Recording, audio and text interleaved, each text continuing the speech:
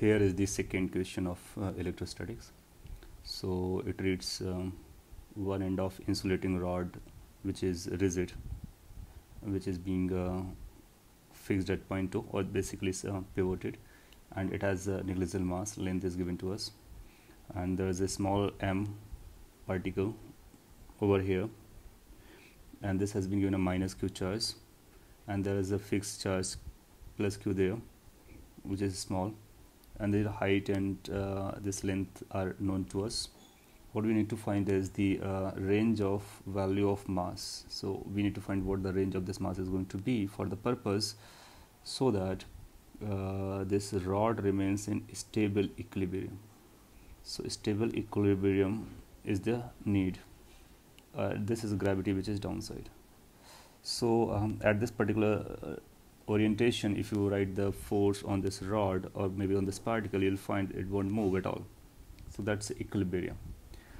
What is a stable equilibrium? How we decide for a stable equilibrium? For that, we disturb this system by slightly, and we check whether it's getting restored or not. If it is restoring, that means stable equilibrium. So we can use the same figure, and let's disturb this by slight angle theta, maybe in this direction. So new location will be this. This m will be over here. At this particular location, it will be experiencing certain forces. So let's draw those forces. So if we draw those forces, we will find there is going to be a mg force, and there is going to be electrostatic force, right? So for electrostatic force, we need to join this line, and this electrostatic force will be acting in this direction because plus and minus, so it's going to be attractive. That will be a direction of electrostatic force, Coulombic force you can call it, FEE for electrostatic. And what are mg? For mg we can say there is going to be again two component. Let's say this angle that we have turned it by is theta. So we will have this component of mg over here and the component of mg which is going to restore it. That is going to be mg sine theta, and this will become mg cos theta.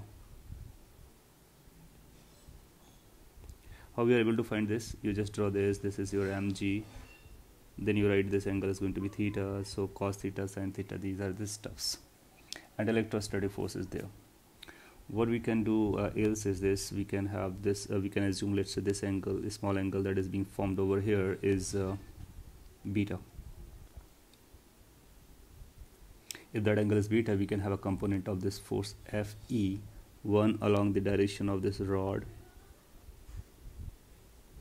and another in the direction perpendicular to the rod, which is opposite to mg sine theta. This is going to be Fe sine beta. Understood?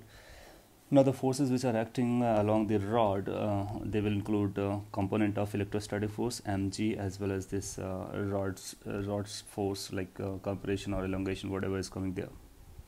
Now for restoring purpose, we will say that there are two forces are playing role, mg sine theta and Fe sine beta. It will be in a stable equilibrium if this mg sine theta dominates over Fe sine beta, because they are going to give the torque to us from the point O, right? We can find the torque from point O, and we want it to be restoring, so mg sine theta should lead. So we can say for stable equilibrium, what is required is this: mg sine theta should be greater than electrostatic force sine beta. Now when we do this kind of disturbances like theta, so theta is considered as small, so theta and beta, they are small. Whenever there is small angle, we know there is small angle approximation, so we can say sine theta can be written as theta.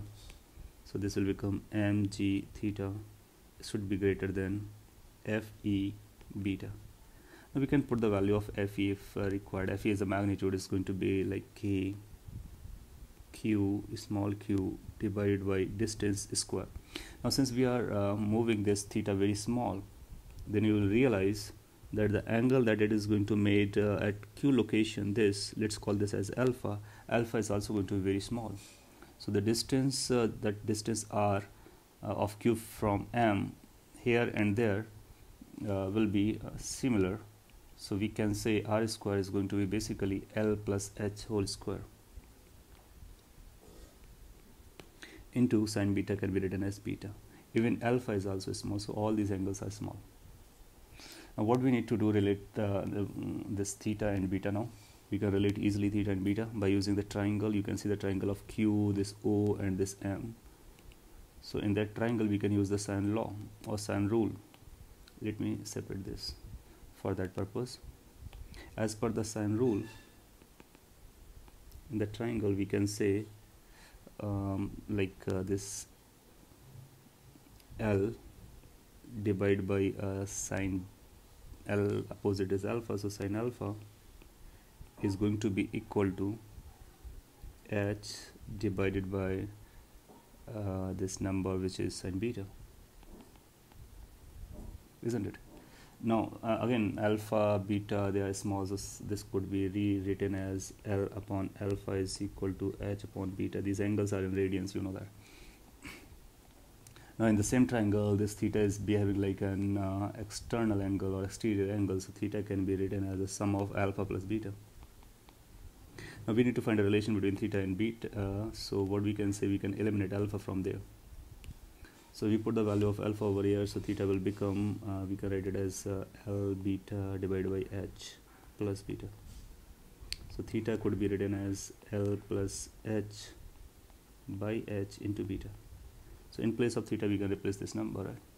So we are going to get is mg into L plus h by h into beta should be greater than kqq divided by L plus h square into beta. Beta is going to be positive number, we can which is non-zero.